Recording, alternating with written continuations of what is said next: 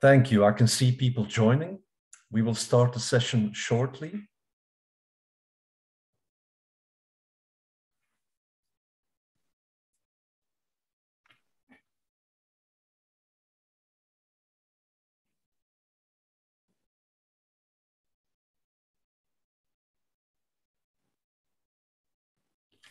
Good morning, good afternoon, good evening, tax fans, depending on where you are located. And welcome to the third session of our Global Indirect Taxes event series. Today, we will host an interactive virtual session, and we're not alone. I'm happy to share with you that many people from all over the world have registered for today's event.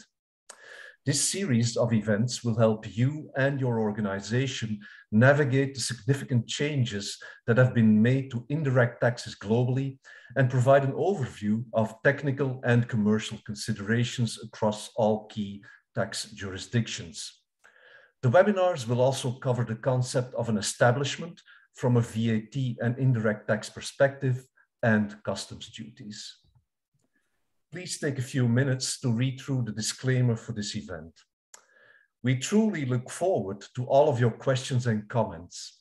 You can do so by using the Q&A box on your toolbar at the bottom of your screen. Even if you cannot see the questions, the host can see them.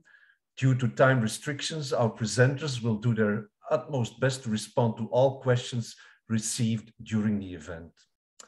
We will also conduct a short survey at the end of the event, which will be anonymous, by the way. We would appreciate your honest feedback, as this enables us to improve our virtual event offering to you. The survey will automatically pop on your screen after the session ended and will take less than 2 minutes to complete. By way of introduction, my name is Stefan de Keulaar. I'm PKF International's tax director, and I'm based in Belgium. And I'm joined throughout the series by Luigi Lungarella, who leads PKF International's indirect tax pillar and who is a member of the International Tax Committee. Without any further ado, I will give the stage to our first presenter, Luigi Lungarella. Grazie.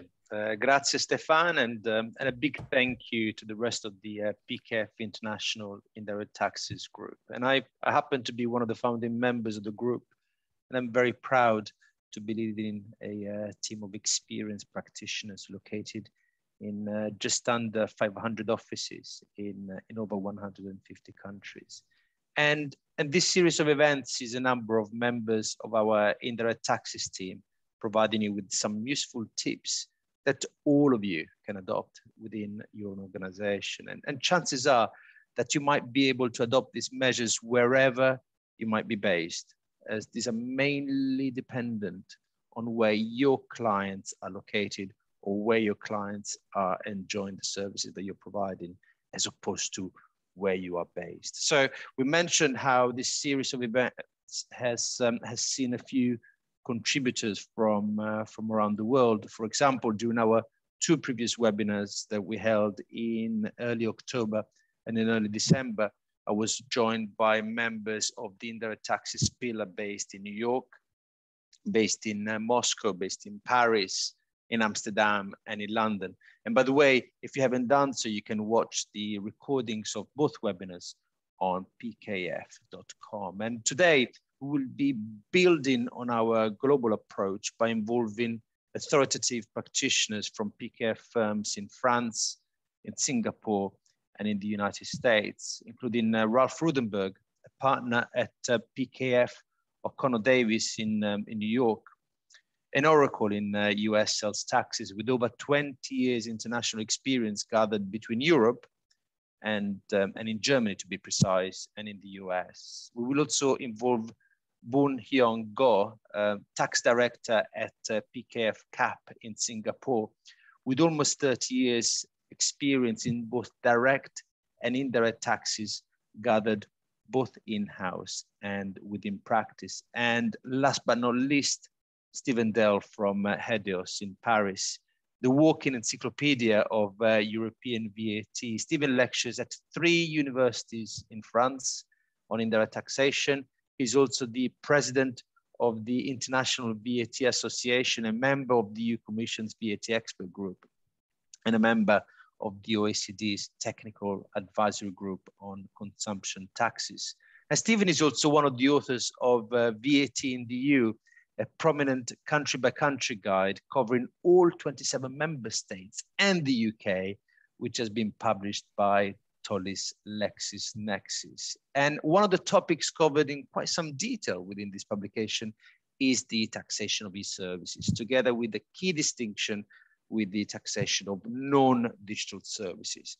The publication also covers what are the factors that you need to take into consideration when distinguishing between the two, how the use and enjoyment provisions can affect taxpayers providing cross-border services, and the extension of the destination principle beyond electronically supplied services. And the publication also covers the greatest majority of the topics that we're going to be illustrating later on today, as well as also a topic that is very much interlinked with any cross-border services consideration. That is why it is actually also important to consider this in its own right.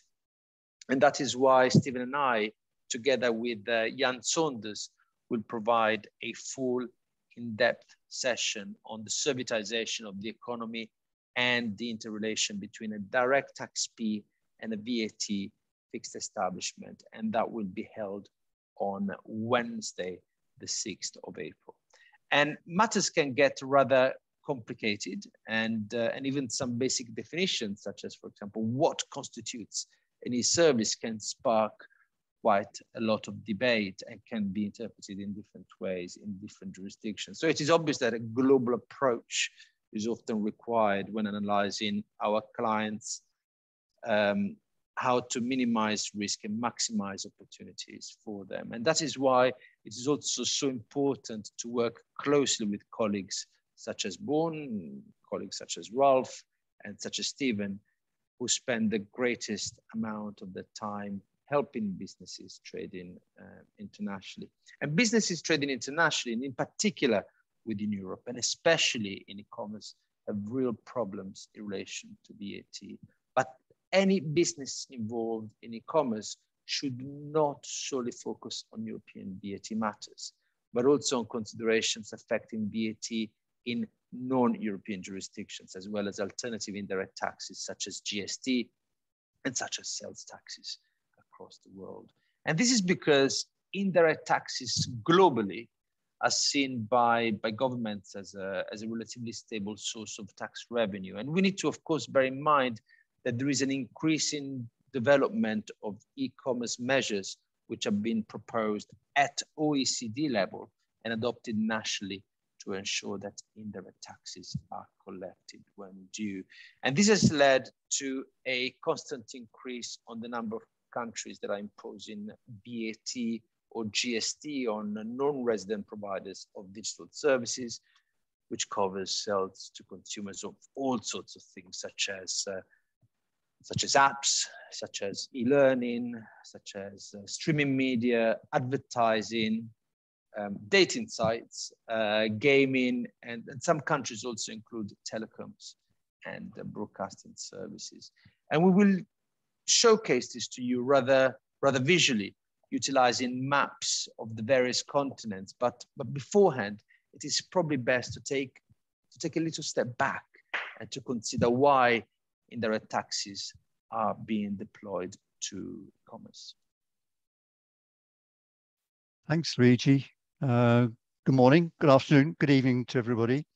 In relation to the taxation, if we can call it that, of cross-border services, I mean, the main driver clearly is internet. If we go back 20, 30 years, it would have been inconceivable for a consumer based in one country to buy services from a supplier established in a third country. With this trend, as Luigi has brilliantly pointed out, governments, tax authorities globally identified that in order to prevent an erosion of their own domestic tax bases in relation to consumption taxes, they would inevitably have to introduce some measures, some provisions to ensure that when services were being provided cross borders, that the taxing mechanisms should be put into place to enable taxes to be collected on those services. Now, as you mentioned, in our next session in April, we're looking at this overall trend also of the servitization of the economy. We'll look at things like the inverted commas taxation of free services. Are those subject to consumption taxes? How do you bring those transactions within the consumption taxes net? And of course, we shouldn't forget that in our discussion, we're going to mostly focus down on those services which can be provided across borders. We'll focus less on those services which depend upon being supplied at a physical location, such as hairdressers, which of course is not relevant to my particular case. But even with hairdressers, could we not imagine that in a future, somebody could remotely pilot a drone that would actually cut your hair in a distant location? And would that then not become a cross-border service rather than being taxed as it is today, where the actual hair cutting itself takes place? All this, of course, is being done to ensure that these measures are rather being adopted to ensure that countries don't lose out on their taxing revenues, creating loss of employment in the countries of consumption, and in order to ensure that cross-border services are not or are effectively taxed and are not supplied effectively tax-free. Go back 30 years nearly to the beginning of the 90s. Countries got together. The major event was in Ottawa at the end of the 90s, where under the auspices of the OECD, a number of kind of framing principles were established as to how non-established businesses could be brought within the taxing net to ensure that tax revenues were still being collected where the effective consumption takes place. So these defining principles, there are essentially 5, and we'll come back to them over the course of the session today. But one clear point is that the countries, when they did reach these conclusions, did come up with these 5 principles. They insisted that whatever measures were put into place, whatever legislation was put into place in the relevant countries, that the system should be flexible. That is, that the systems must be able to keep pace with the technological and commercial developments. Next slide. The EU was one of the first regions, if I can call it that, to implement effectively a taxing regime to bring within the scope of European consumption taxes, VAT, transactions undertaken by non-established suppliers. 2002, first directive focused on non-EU established service providers providing telecommunications, broadcasting, and electronic services to final consumers, so B2C transactions, all being then subject to tax in the EU country in which the consumer is located. So fairly limited scope, but obviously focused down nonetheless on most of those services at the time, which were being provided or could be provided on a cross-border basis. Principle being, of course, is to ensure that taxation was being collected or was being assessed at the place of the establishment of the recipient of the services.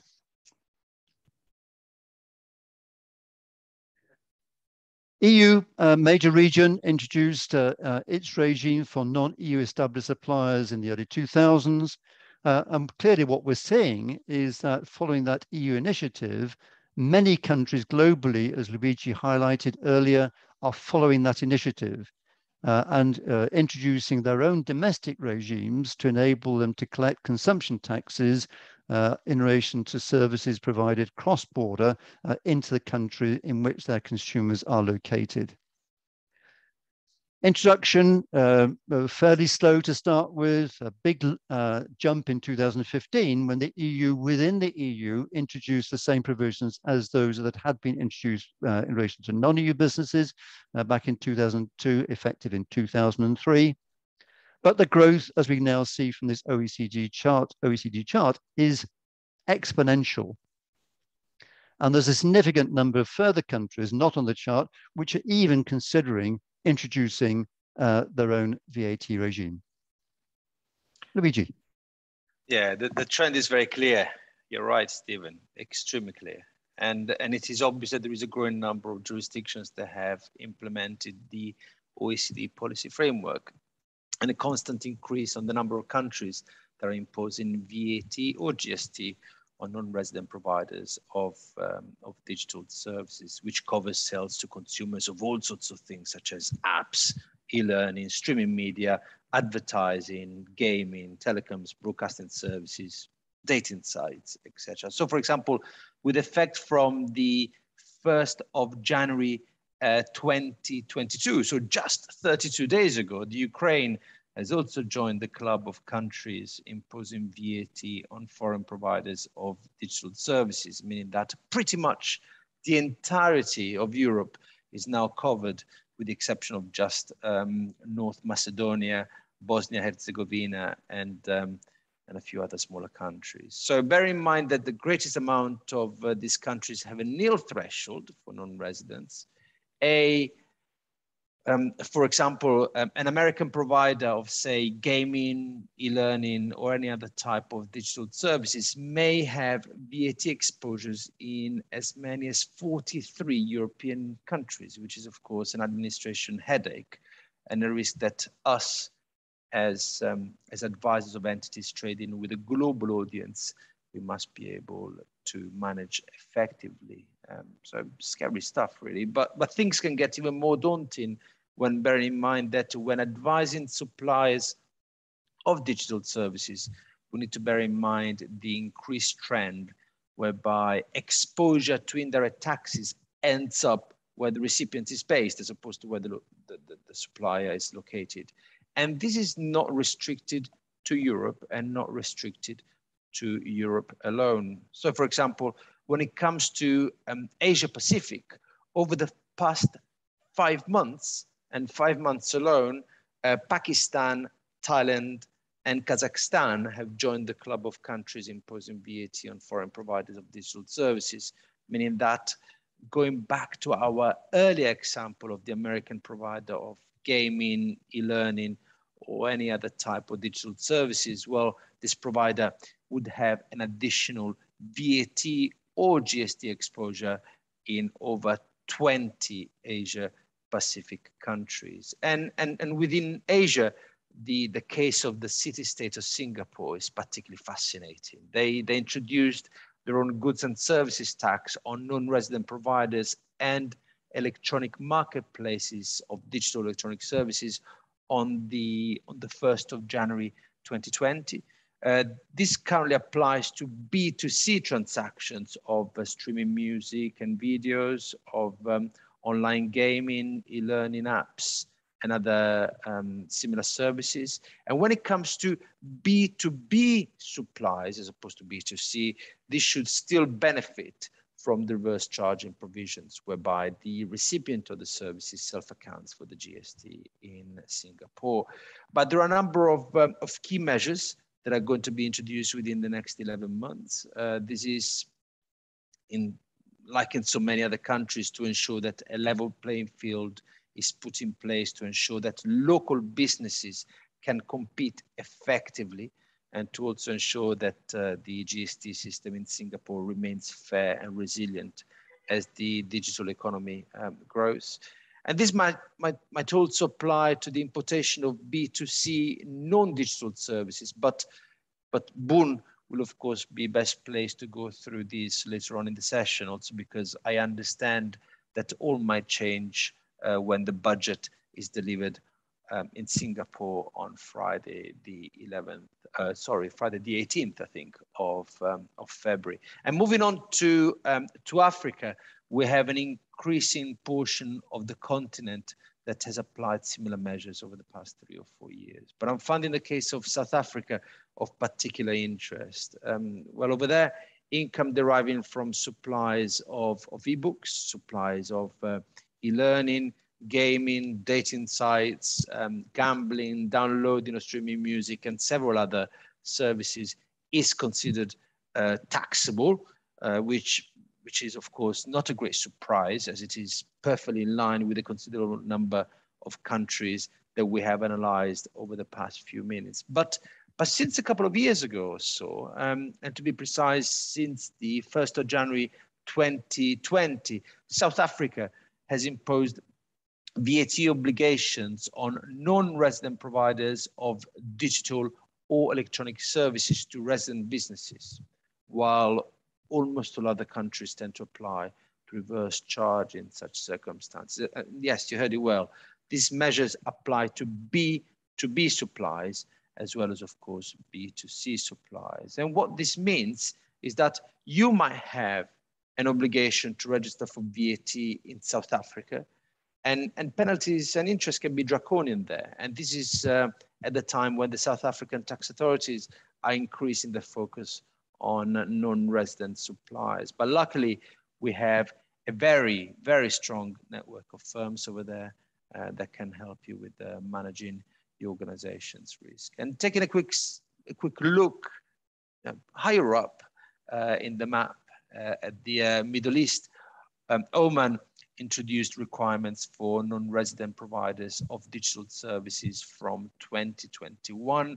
And my understanding is that Israel is also likely to do the same within the next 12 months or so. And moving on to Central and South America, the greatest amount of countries are imposing consumption taxes on digital or electronic services provided by non-resident providers. And the one visible exception, and you can see it very, very clearly from this map here, is Brazil, that has a particularly complex VAT system and is yet to implement this level playing field measures. But looking through the map, measures have been introduced in 2020 in Bolivia, in El Salvador, in Honduras, Panama, and in Peru.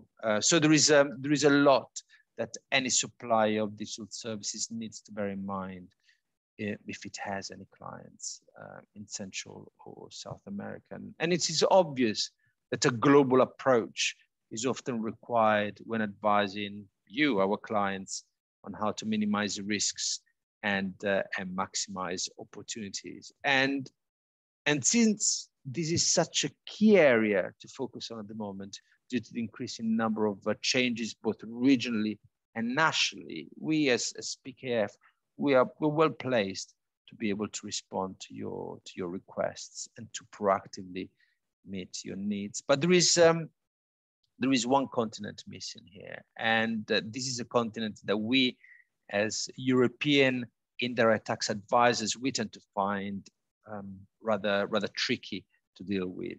And North America is a bit of an odd one, where Canada has just over 6 months ago imposed a 5% GST obligation on B2C foreign providers of digital or electronic services. But at the same time, it is also considering a 3% digital services tax for 2022. And then it is actually not all uniform, because individual provinces have also imposed their own sales taxes, which of course complicate matters enormously for non-resident providers of digital services. Mexico did so in a rather smooth fashion and with no threshold at all, with effect from June 2020, although there are some odd type of supplies that are not within the scope of this, such as, for example, the provision of ebooks are not within the scope of this. But last but not least, of course, we have the particularly complex case of the United States. And of course, there is no VAT and there is no GST system in the United States, but it does not mean that things are any easier for suppliers of digital or electronic services to recipients there. And this is mainly as a result of the draconian changes deriving from the Wayfair decision on remote sales tax collection, which led to 32 states out of 50 bringing non-resident providers into the tax net. But the scope and definition vary hugely. And these issues are affecting a great number of our clients. And this is a particularly complex area, so complex that that it is best left in the hands of someone that really knows about the complexities of US sales tax and digital services. So over to you, Ralph. Thank you very much, Luigi, and good afternoon, good morning to everybody on this call webinar. Yeah, Luigi, it was a very nice way to say that the system in the US is tricky. Well, very often we hear from our clients that they are frustrated with the system in the US for a number of reasons. And when we talk about sales tax in the US, businesses, one of the first things businesses have to keep in mind is that there is no sales tax on the federal level, but only on the state and local level. So that means that businesses have to deal with rules and regulations in 50 states and local jurisdictions as well, because in total there are over 11,000, and I repeat, over 11,000 governmental bodies that have the right to impose sales tax on products and services, which we are talking about here. So during this presentation, I will focus on some high-level concepts on the state level only, and I will introduce them. Almost all states follow these concepts that I will introduce. So the first question to discuss is always if the digital or the non-digital service is subject to sales tax in the jurisdiction under review. If that's not the case, the business obviously does not need to collect sales tax from the customer or even register in the jurisdiction. However, if the service is subject to sales tax, the next question is about sourcing of the revenue that has been generated. And that is really a quite complex topic and really very difficult to do sometimes, because the sourcing of the revenue that has been generated by providing a digital service determines which state or local jurisdiction has the right to impose sales tax. And in the past few years, we have seen changes in the way states source revenue, especially for services. For sales revenue that is generated by services, whether provided in person or remotely, states basically use two methods to source the revenue. One method is market destination-based sourcing, meaning that the revenue is sourced to the location where the benefit of the services have been received. And the other method is performance-based sourcing, meaning that the revenue is sourced to the location where the service is performed. So since the Wayfair decision in 2018, many states changed the method from performance-based sourcing to market-based sourcing. And the total number of states which market-based sourcing is 43 right now. So for this reason, it's really of utmost importance that businesses, especially outside of the United States, are able to retrieve information in terms of where services are performed and where the benefit of the service has been received. If it has been determined which state has the right to impose sales tax for remote sellers, the next step would be to review whether the so-called Wayfair thresholds have been exceeded and a registration for sales tax is required.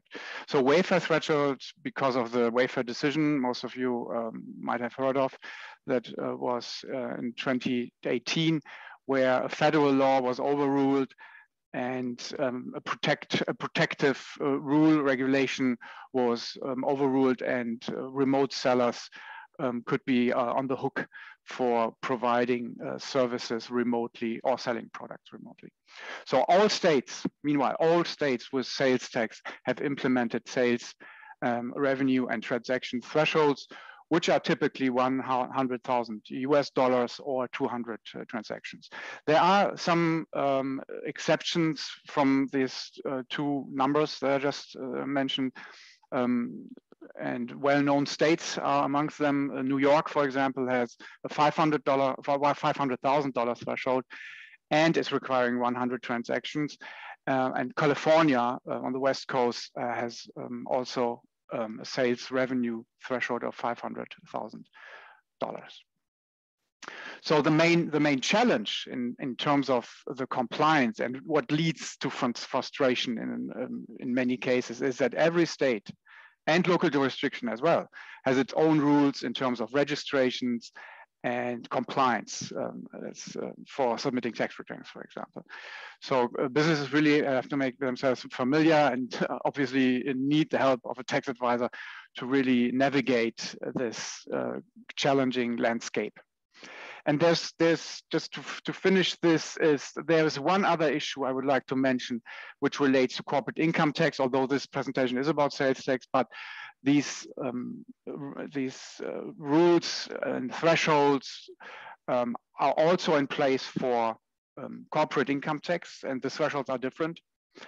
And although this is out of scope for this presentation, businesses with no physical presence in the US that are providing services to customers in the US need to check whether they exceed these economic nexus thresholds, which are different, as I just said, from sales tax thresholds, and they might have corporate income tax obligations in the state as well. So on this matrix, I put together, and it shows a selection of digital and non-digital services and whether they are subject to sales tax or not. A lot of services that are historically non-digital, and you see them at the bottom of this table, can be delivered as digital services now. And as of today, a lot of these services, when provided non-digital, are still not subject to sales tax. But if they are provided digitally, they are subject to sales tax, depending on what kind of delivery is used, such as software as a service, which we see a lot. So really businesses need to do a thorough analysis whether the services they provide are classified as digital or non-digital services, and more importantly, have to check the state rules. And with this, turn it over to you, Stephen. Thanks, Ralph. Yeah, a number of great points there. I think the first one that I kind of retain is the increasing scope and increasing numbers of taxing jurisdictions, rendering the compliance obligations of especially non-established businesses more and more complex as each day goes past.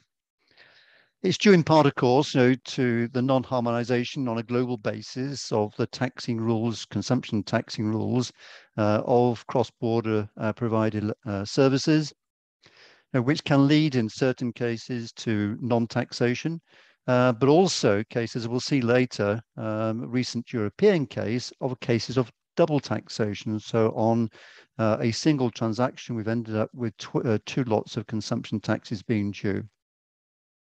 So the broaden the scope, and inevitably, countries are now looking more and more at those services which historically weren't within the scope of these taxing regimes, to bring them within the scope of their taxing regimes, in particular in relation to the taxation of what, as Ralph mentioned, were called or are called the non-digital services. Ralph, just back to you very quickly. You mentioned that going into the US, there's no kind of single point of entry where non-established businesses can declare all of their sales taxes due in the 32 states that apply sales taxes to distance applied services. What's your experience the other way around? In other words, US businesses and supplying cross-border services into, say, the European Union. How is that working? Yeah. Thank you, Stephen. Yeah, we see, and I think I mentioned that briefly, we see an increasing number of clients that provide services digitally using software as a service, for example, and they are located in the United States. So the intellectual property is in the United States, servers are used in the United States, employees are sitting in the United States, but customers are all over the world. So they are in Africa, Europe, Asia, they are everywhere. And what we see is a lot of clients are not aware of the complications and complexities in terms of VAT in these other jurisdictions. And what we fear and what we expect is that jurisdictions will go after these businesses in the future. And I think Luigi, Stephen, I think you touched that a little bit. Yeah, back to you, Stephen. Thanks, Ralph. We mentioned that the focus of this session today is very much around services, but we shouldn't forget that, of course, countries globally looking at, again, the potential losses of tax revenue arising from the globalization of the movement and of goods around the globe, are looking to put into place, or have put into place, particular regimes to ensure that low-value imported goods are also sufficiently subject to VAT. So taxation of imported, low-in-value imported goods, clearly a very important issue for countries on a global basis. But how do you actually make sure that when a business is not established in the country in which the taxation or the tax is actually due, how do you make sure that the tax is actually collected and remitted to the appropriate taxing authority? The OECD has been working on this issue for some time, and it started very much after the discussions in Ottawa at the end of the 1990s. And the OECD, in a relatively recent paper, has come up with some suggestions as to how platforms playing clearly a very key role in the distribution of the various services that consumers are now able to acquire. The role that platforms could also play in terms of actually collecting the tax that's due on those underlying transactions. So the OECD, in fact, has come up with a very dramatic diagram saying that perhaps the role of platforms could range from just providing information, education, to joint and several liability for the tax that's due on underlying supplies, and even going as far as making the platforms actually liable for the VAT and GST liabilities. We've seen this rapid exponential growth of new taxation systems being introduced globally. The OECD is working with accompanying countries globally to help them introduce systems which are compatible with the underlying OECD objectives and principles that we've talked about earlier. And in particular, what the OECD has done is produce a series of digital toolkits. So the idea here being is that rather than each country trying to establish principle, trying to establish legislation from scratch, the OECD is working alongside, working with countries to help them introduce systems which are, shall we say, OECD compatible on a global basis. So it's through digital toolkits, but clearly to ensure the most effective and efficient way of collecting the tax, technology is playing a key role. And in particular, the OECD has been focusing down on the Tax Administration's 3.0 project, which is a separate project OECD is working on. Within the toolkit,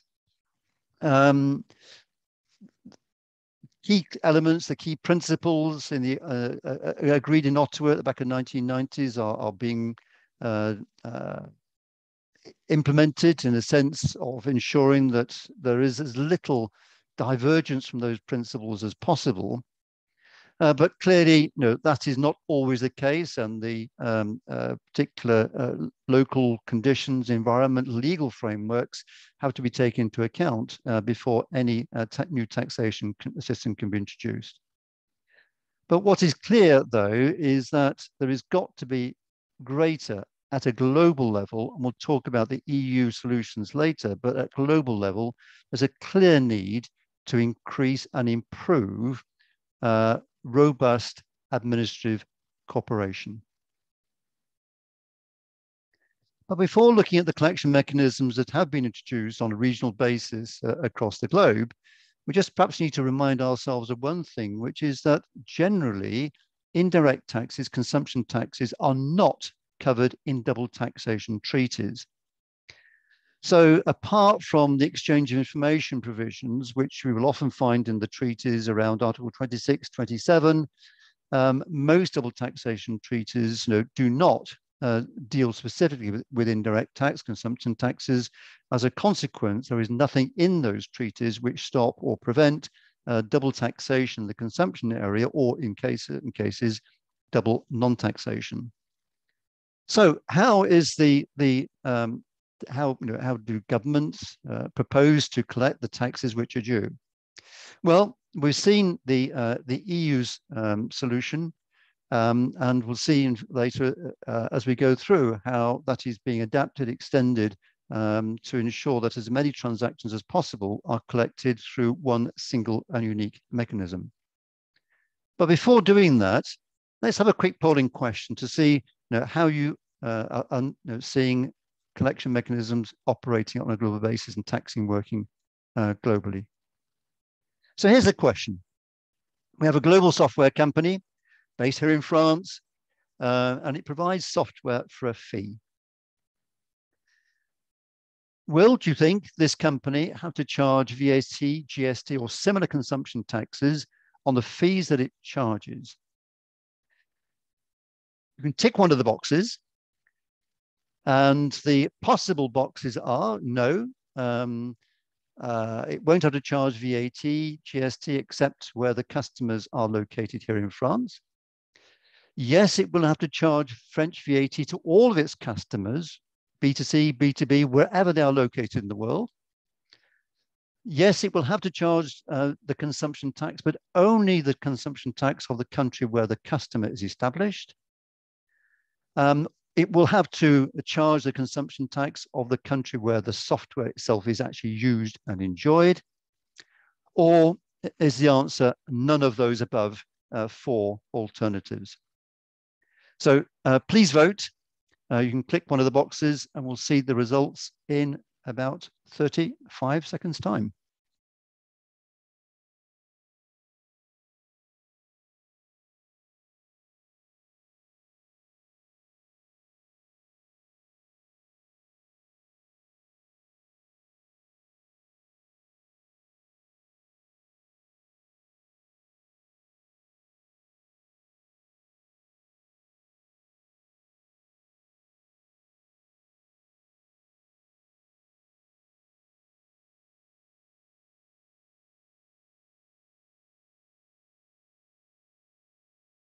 Five more seconds.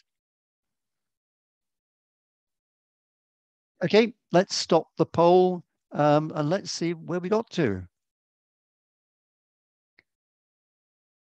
Well, all I can conclude from the results is that the next 25 minutes of our session this afternoon or this morning, this evening are going to be very valuable, because the answer to the first polling question is that none of the above, so answer E, fifth question, none of the above, in fact, apply, at least not uniquely. And I'll come on in a second to explain that particular point. So next slide, please. European Union, 1st of July 2021, expanded the one-stop shop, which existed for non-EU suppliers of electronic services with effect from 2003, within the EU from 2015. That regime was expanded with effect from 1 July 2021 to all services. So a business established within the European Union can now account, declare, report all of the services supplied within the EU on a B2C basis through one single declaration submitted to the tax authority of its member state of establishment. This extended the existing regime, which is only limited to certain transactions, which only prior to the 1st of January 2015 applied to non-EU established businesses. 1st of July 2021, again, the regime was extended, the reporting regime was extended to non-EU businesses, just as for EU established businesses in relation to the supplies of services. And non-EU businesses can now again declare through one place of declaration all of their transactions which are subject to VAT in any one of the 27 member states. Effectively, this has expanded considerably the one-stop shop regime which existed prior to that date.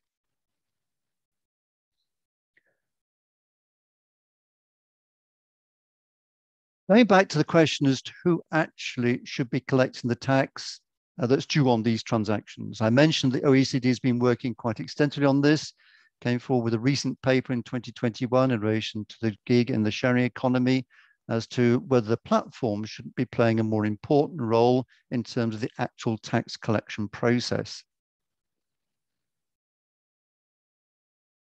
And one of the ways that this is being done is to see whether the platforms couldn't be treated as being deemed suppliers, just as was the case historically for intermediaries involved in transactions which between a supplier and the final consumer, making the platform itself the one that is liable to account for the total tax due on the supply to the final consumer, even though the platform itself, its own remuneration, will only be a small percentage of the total prices actually charged.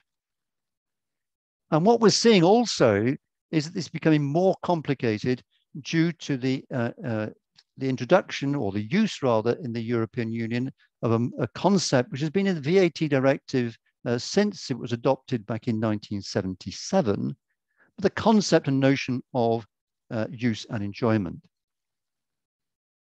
Basically what it says, member states can, if they so wish, adopt a provision which says if a transaction would otherwise be treated as being taxed outside the EU, it can be treated as being taxed within the EU if the service used and enjoyed here, and vice versa. Particular problem arose in a fairly recent case that went to the European Court in relation to roaming charges.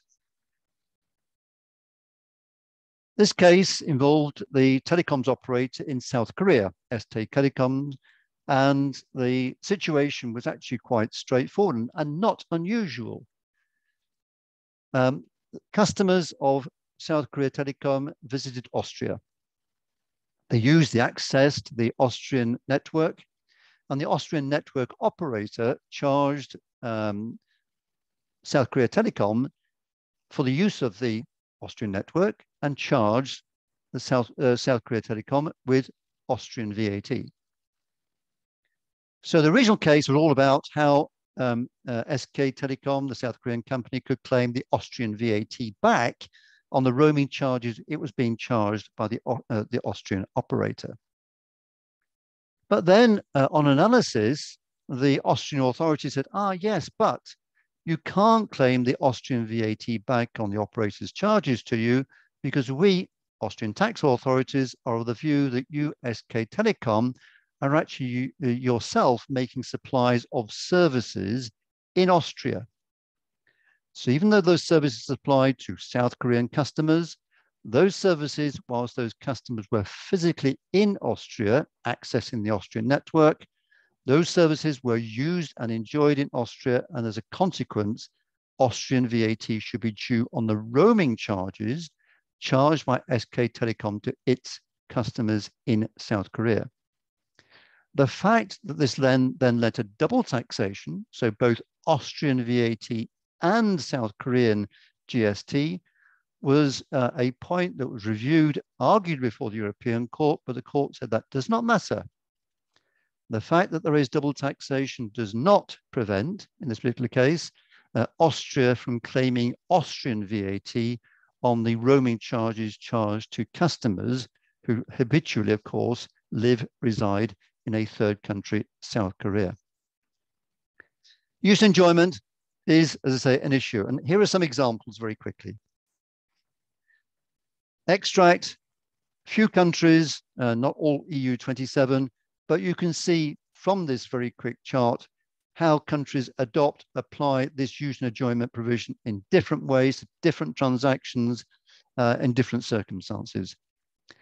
But that's enough about the European Union. Let me now hand over to Deboon for him to tell us about Singapore. Yeah. Now, Singapore has had GST since 1993, but with a suspended reverse charge mechanism, so it was not activated. That changed in January 2020 when it jumped on the bandwagon, and both a reverse charge regime and overseas vendor registration regime took effect. Now, the overseas vendor registration regime only applies to B2C digital transactions. Now, you see a short list over here. Now, this is not a complete list, but then again, this list is probably not particularly relevant as come January 2023. the overseas vendor registrations will be expanded to include non-digital services. So we'll see more of it later.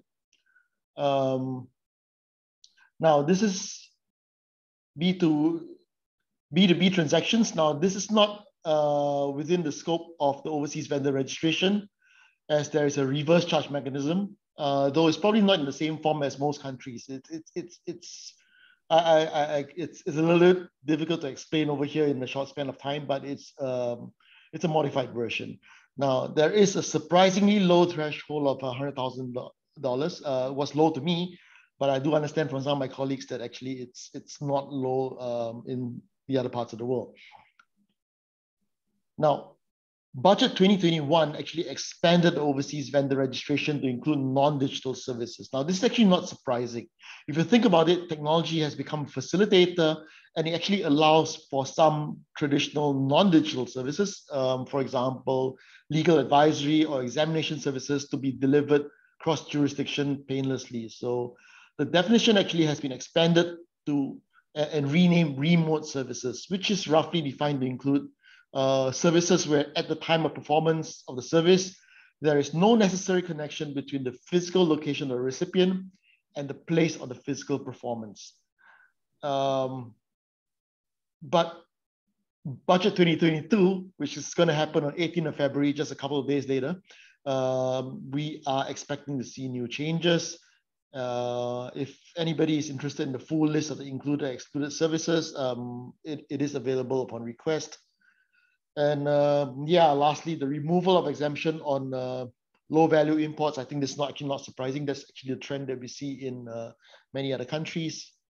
Yeah, so that's the update we have for Singapore.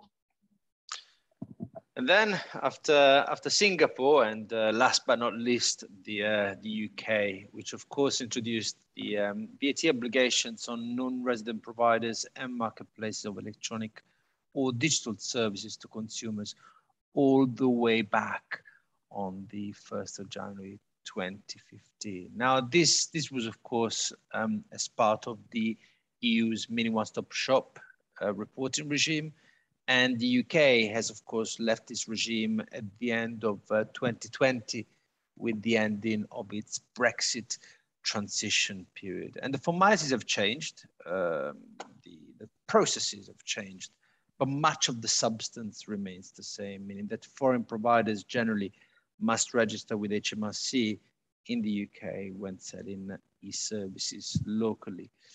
One thing that is crucial is that there is no VAT registration threshold available for overseas providers, meaning that a provider must register immediately as soon as it makes its first supply to a UK recipient. Never mind how small that might be. And looking at the bright side, it is also worth bearing in mind that there is no requirement for a non-resident provider to appoint a fiscal representative in the United Kingdom. And earlier on this webinar, I mentioned how, you know, we have a big question mark, a big global question mark on what actually constitutes a digital supply.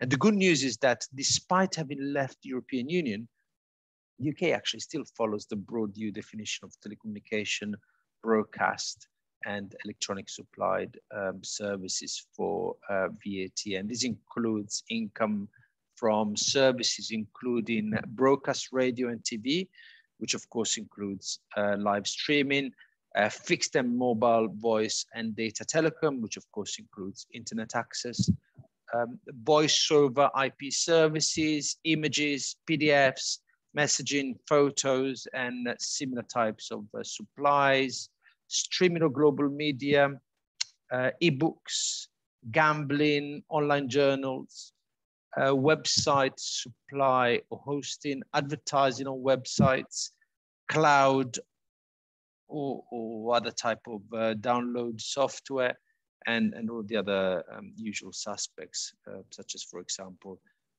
dating sites. And let's also bear in mind that when it comes to B2B supplies of digital services, when non-resident providers of digital services supply to UK resident businesses, they should not charge UK VAT, and instead they should zero rate the invoice under the reverse charge rules and allow the UK customer to report the transaction to HMRC through the reverse charge. And it is also worth bearing in mind that any non-resident supplier of B2B digital services supplying these to UK businesses will not, of course, be entitled to register for UK VAT, not even on a voluntary basis, unless, of course, they're also making other types of supplies or could register because of other types of factors. And then when it comes to supplies that can register for UK VAT, for example, because they make B2C supplies of digital services, it is worth bearing in mind how the UK does not provide a simplified digital services registration process, meaning that registrations can actually take quite some time, even as long as 4 to 6 weeks over here. But on the flip side of the coin, this means that any input VAT incurred in the UK can actually be reclaimed in the normal way. So although doing business in the UK, at least for European businesses, is now not quite as straightforward as it used to be. The new additional barriers that have been put in place since the UK has left the EU should actually not be a reason for you not to service this market. And at PKF, we certainly have the expertise to ensure that you can do so with as little disruption as possible. And during this short session, we raised a number of significant risks, but also opportunities for your business. And the risks can be minimized as far as possible, and the opportunities exploited as far as possible when ensuring that the business models are reviewed nice and early to ensure that our team of indirect tax practitioners throughout the globe can put in place strong argumentation relying on principles of law, which, as discussed over the past 57 minutes or so, are constantly evolving. It is therefore essential whenever your organization wishes to enter a foreign market, or even just to supply services to an entity or a private individual abroad, it is essential that you carry out an indirect tax analysis early and consider compliance requirements. And as a network, we're in a particularly good position. We have strong indirect tax presence in all member states, and we tend to work very closely with direct tax practitioners, meaning that an initial assessment should really never be more than just a short telephone conversation away. And I hope that you found this session helpful. And I guess that with only, let's say, 5 minutes to go, and this is because the referee has indicated a minimum of 3 minutes of additional time. Now it is probably a good time to leave the mic to Stefan, who I understand has been collecting some questions. Yes, thank you, Luigi. Indeed, we received a number of questions, and maybe I can start off with a very general one. One of the attendees asked if they can receive the slides after the presentation. Now, the presentation is being recorded and will be available on diverse platforms like YouTube, but of course, you're free to reach out to any of the panelists through the respective member firms or on LinkedIn. We're all on LinkedIn, and I'm sure we can provide you with a PDF version of the slides that were shown today. Luigi, a first question that came in. I run a US company with no nexus in Europe and provide consultancy services to individuals that enjoy these in Italy. I understand that I'm liable to register for VAT in Italy. Would you be able to do this for us? Of course we can.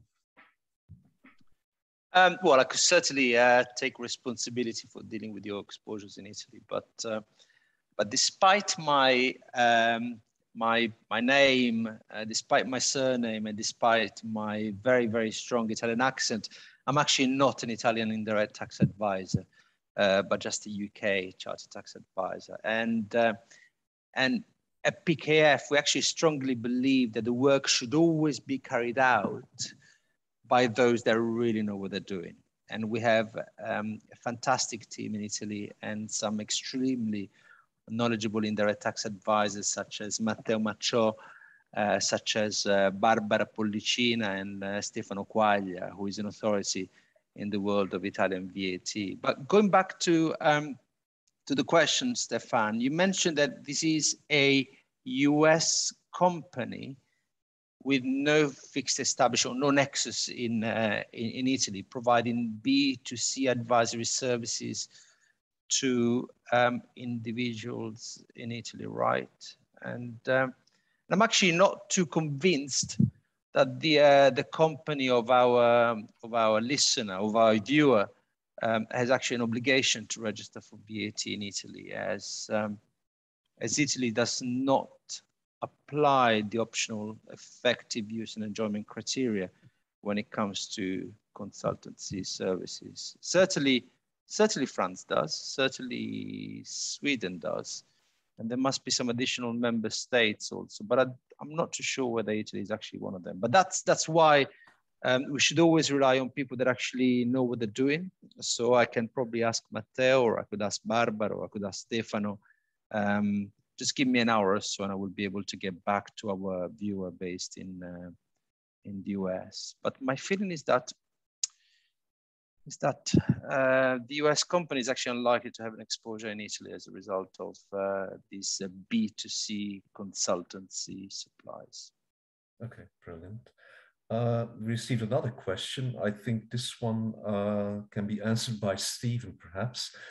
Most VAT reporting mechanisms to report consumption taxes on cross-border supplies of services are payment-only mechanisms, as for example in the EU.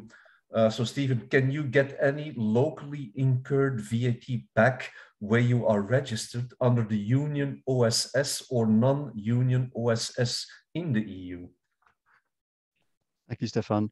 The answer is in principle, yes, subject to the rules in the local country as to what is recoverable VAT or what is not. But because at the moment, the OSS and the non-union OSS mechanisms are payment-only mechanisms, there is no offset against the tax that's due in those countries by the input VAT that's deductible in those countries. I say at the moment because the European Commission is looking at expanding the OSS such that an offset of the input tax in the future might be possible. But today, no. And refund claims by non-established businesses have to be done either through the 2008/9 directive for EU companies or for non-EU companies through the EC's 13th VAT directive. Thank you, Stefan. Okay, thank you, Stephen. Another more general question that came in, what about PE, permanent establishment, from a VAT perspective, as it has become a gray area based on recent ECJ cases, but I think this will be addressed on the 6th of April, right? Correct. The 6th of April is going to be dedicated pretty much solely to that. So, okay, so make sure you're there if you're interested in that topic. A final question, perhaps, in the interest of time, because we're running a bit over time. I can see a question has come in from a former PKF colleague here. As you mentioned, each country that implements the rules for digital services may have specific requirements. The trickiest one is the level of the human intervention. If the rules are newly introduced, we don't expect so much experience of the tax authorities with this. How can we decide if our products are seen as digital, and how does the human intervention impact the digital or non-digital nature? Anyone care to answer that? Or, I mean, it's a long question. We can also individually come back to this person, I guess. Maybe I can. I have thought about this. I think maybe it's really about how is the service delivered, the way of delivery. And I think I mentioned earlier software as a service as one of the examples. That's one of the 3 ways for cloud computing, which is used, right? Infrastructure, platform, or software as a service. So I would say tax authority, and that's what states do in the United States. They look at the way a service is being provided by using these technical by using these cloud computing, by using cloud computing, right? Like the software as a service. I think they will focus on that. Yeah. Okay. That's what I think. Yeah. Thank you, Ralph. Well, maybe a bit more time for some questions. Are services of price comparison websites considered as electronic services? Maybe you can take that one, Luigi. Well, I guess that the nature of services provided through price comparison websites are normally automated with very little, well, with no human intervention at all. Going back to the question that was actually asked earlier on, meaning that normally the services should be qualified as electronic services, and that must be the case in the greatest majority of jurisdictions. Certainly in all the 27 member states, certainly in the UK. And I very much think that that will be in the greatest majority of jurisdictions worldwide that apply principles which are similar to those applied in Europe. But this question may actually be a lot simpler than you might expect, Stefan. And that is because we actually act for a great number of price comparison websites. And I tend to find that the key question that you need to ask yourself is whether the price comparison services provided to the final consumer are actually supplied for consideration. And when these are provided to the final consumer for free, so with no payment whatsoever, which I believe is normally the case, that particular service falls outside the scope of VAT, meaning that there are no obligations for the providers of price comparison services. No. Okay. Well, now that we're on it, a final question that came in. Maybe you can provide us with a short answer. We are an international business and purchase web hosting services through our US parent company. These services are utilized by the whole business, which includes branches in the UK and in the EU. The provider of the services is based in the US. Is there anything to consider in this case? There's actually quite a lot to consider in relation to this. And then, of course, we'll be running some of the main points during our webinar on the 6th of April, when we'll be looking into this concept of fixed establishment. But in the meantime, specifically relevant to the question of our viewer, we of course know that web hosting services are clearly within the scope of BTE services, which stands for Broadcasting Telecommunication Electronic Services. So we should assume that from a VAT perspective, that the services are used and enjoyed partly in the UK and are used and enjoyed also partly in other EU branches that were mentioned in the question. So we would first need to determine how much in percentage terms those web hosting services are used by the UK branch, and we'll then need to apply the very same approach for the other European branches as well. And going back to the UK, if the business determines that, let's say 10% of the services are used by the UK branch, 10% of the consideration falls within the scope of UK VAT under the use and enjoyment provisions, and the very same approach will then need to be carried out in relation to the other EU branches. Yeah. It's 90 minutes of additional time now, Stefan. Okay. Thank you, Luigi. So this concludes our Q&A session for today's webinar. Thank you for the questions sent through. We will also conduct a short survey after this event, which will be anonymous, by the way. And don't worry, it will take less than 2 minutes to complete. Before we end today's session, we would like to draw your attention to some of the free tax resources which we have available. You can access these by visiting our PKF International website at www.pkf.com. On our website, you will also be able to locate the closest PKF firm within your city for assistance with any indirect tax challenges that you might be facing. For your convenience, you can search by country, city, keywords, or use our world map to search by region. On behalf of today's panel, I would first like to thank all of you for joining us today globally. I would also like to thank all of the presenters for their hard work. The fourth session of our Global Indirect Taxes series, the servitization of the economy and the importance of establishments, will be hosted on the 6th of April 2022. You can register for this event through our website pkf.com or email events@pkf.com, that is events@pkf.com, for the registration information. Also keep an eye on PKF International social media pages like LinkedIn, Facebook, and Twitter for the registration information of these upcoming events. In the meantime, be well and stay safe, and we hope to see you in our next PKF virtual event.